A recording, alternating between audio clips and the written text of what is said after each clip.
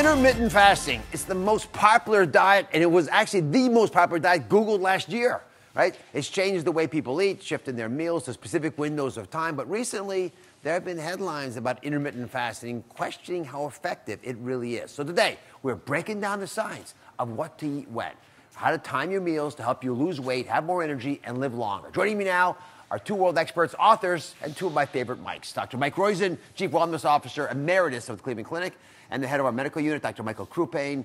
Recently, there has been confusion about the evidence for intermittent fasting. For everybody, there was a new study, brand new study came out, I was stunned when I read it, that says that statistically there was no greater weight loss with intermittent fasting versus regular dieting. So Dr. Crupain, how do you respond to this latest research? I called you as soon as I read it. Yeah, the results of this study were really surprising.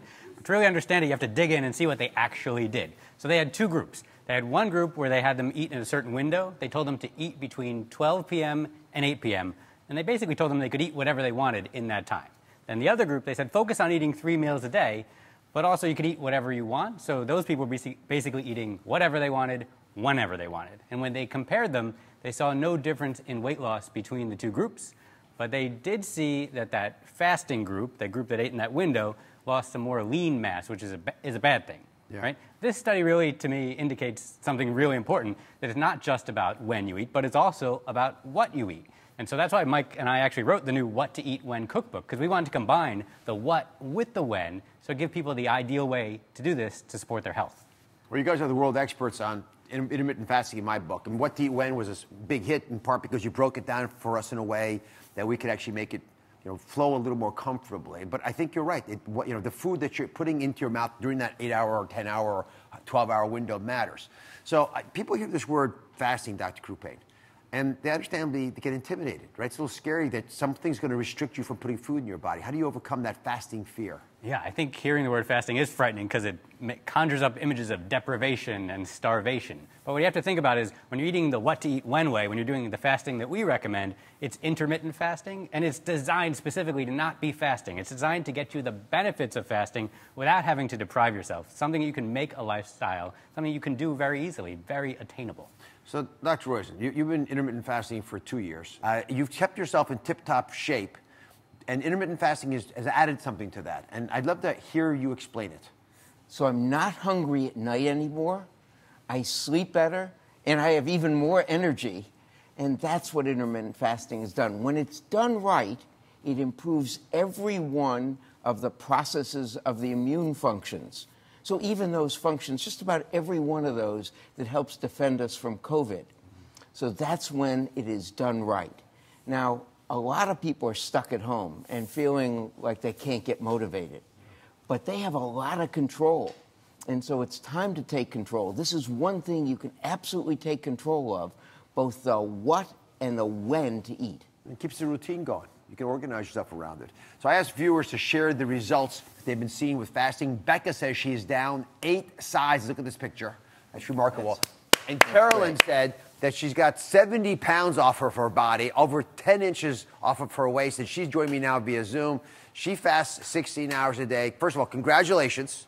But I really want to get into this a little bit. Your first meal is at 11:30, right? Gives you an 8-hour window to eat, so you got to finish dinner by 7:30. You've been doing this for 10 months.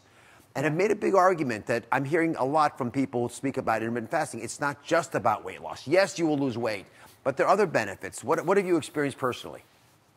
Oh, I mean, let me tell you that my energy level, like the other doctor said, is out the roof.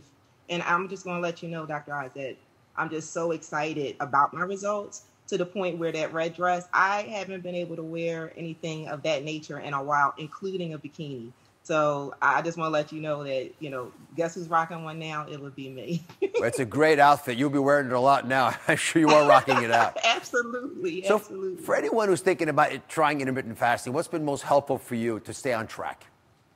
Well, during the pandemic, when everything shut down, for me, it really allowed me to stay focused. It gave me a routine and it kept me grounded, really, really kept me grounded because while we were kind of locked in the house, right? It was so easy and tempted for me to go grab the chips and grab the cookies as I normally did. But instead, I grabbed my pumpkin seeds with my Dr. Oz mug. Especially proud of you. And then I would just sip on some herbal tea just in order to keep myself nice and grounded and keep myself relaxed. Carolyn, I'm proud of you, and I want everyone else to be able to copy you. So let's go through 3 strategies that everyone can use to start with intermittent fasting comfortably. First is eat only when the sun is up. Dr. Croupain, it's going to be harder to do this because the sun's not up as much. So the idea here is you want to eat with the sun, and that's because this is all about your circadian rhythm and how your metabolism changes throughout the day. So your circadian rhythm is your body's clock. It's actually set by the sun, and your metabolism changes in sync with that clock. And it expects you to eat during the day when the sun is shining and fast when it's dark, when the sun's not out. So when you do this, you actually get this intermittent fasting that we've been talking about, where you're not eating for about 12 hours or maybe more, 14 or 16, and most of it's going to be while you're asleep. So that's even better, even easier. Next, we want to stop stereotyping foods. Dr. Roizen, this is a big deal for you. Salmon burgers, one of your favorite breakfast foods. I've witnessed it personally. I love salmon burgers for breakfast, and that means you don't have to eat, if you will, breakfast food for breakfast and lunch food for lunch and dinner food for dinner. There are no meals for any one food. So Mike loves cold pasta in the morning. Many people have tried that, right? They have cold pizza. So that's having not stereotyping food. You can stereotype people who eat cold pasta in the morning, though. So, this only applies to foods, not people. It's another reason we wrote this book, though, is because we want to show people that there's lots of great and nutritious, delicious things you could eat at any time of day. True enough. All right. You argue 80% of the food's got to be consumed by 3 p.m. Take it away. Yes. Walk us through your typical day. So this is my typical day, and this is a salmon burger. I will often have 2 of them. They taste a lot better than a green smoothie, Dr. Oz. Yes, they do. So salmon burger right off. And then this is the pesto green beans. And the pesto, it's a special recipe. It's walnuts and pecans and garlic and basil. It's a lot of great ingredients in that. And it really, it's spectacular. And this is my favorite snack, of course. I know you like them soaked in water. I like them roasted a little. I have them at 2:45 p.m. And then a small dinner salad. This is actually the snap pea and strawberry. And, of course, a glass of wine. But the real key is by 3 p.m., I've had 80% of my calories. And that's the real key to intermittent fasting done right. Why does it matter that you, because normally we backload our calories in America. We have big dinners, right, with our friends. We celebrate. It's festive. But you argue front loading makes everything work better. Yeah, and again, it has to do with our circadian rhythm and the way our metabolism changes, because our metabolism actually works better when we're eating during the day. It expects us to be eating food during the day and not eating it at night, and it processes it better. In fact, a calorie isn't a calorie, it turns out. A calorie you eat early is different than one you eat late. There's some research that shows that when you put people on a diet and you feed them the same number of calories, but you feed them either for breakfast or dinner, early or late, people actually lose 25% more weight if they eat those same number of calories early rather than late. So that's why we want you to front load Not a calories. small amount. 25% is a big addition. It's a calorie discount. It is. All right, now here's the big question I got. When do we get to eat this, Dr. Roizen, Dr. Croupain? Look at this, everybody. This apparently is on the What to Eat When diet. It's actually in the cookbooks. Up next, even if you're fasting, you can have a sweet treat without feeling guilty. We're going to find out how and when you can enjoy this dessert. Stick around.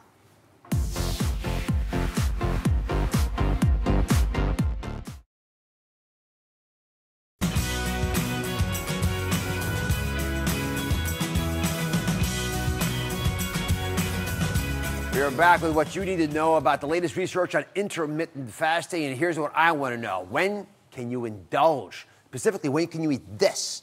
These babies look spectacular. Right, Dr. Michael Roizen, Dr.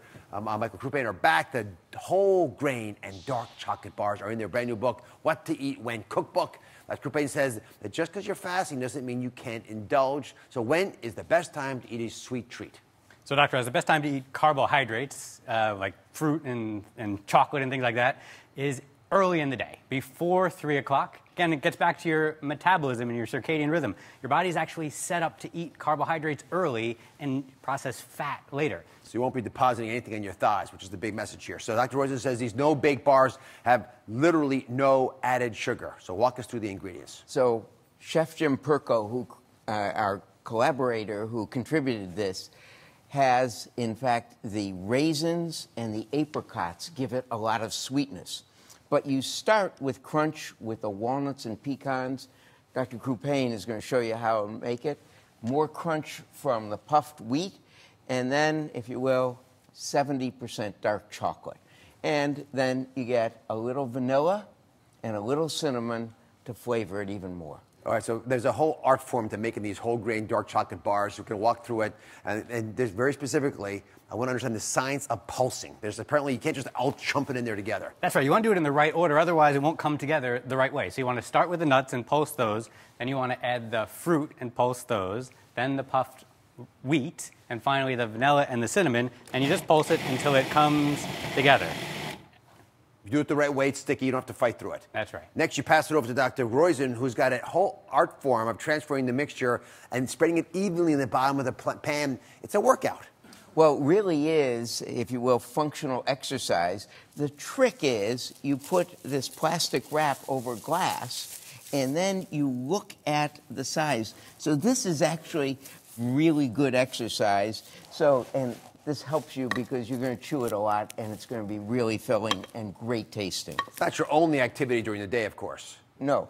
All right, next you got to melt the chocolate and pour it over the mixture. Dr. Croupain, do the honors. That's right. So you want to heat up your hemp milk or almond milk, then you pour it over the chocolate, you stir it to make a ganache, and then you want to pour it over this mixture in here. Do this sensually. Let's just see how you do this. Okay. Look at this. Lift it up in the air more. In the air more. There we are. There. And then you all right, and you want to smooth it out a little bit.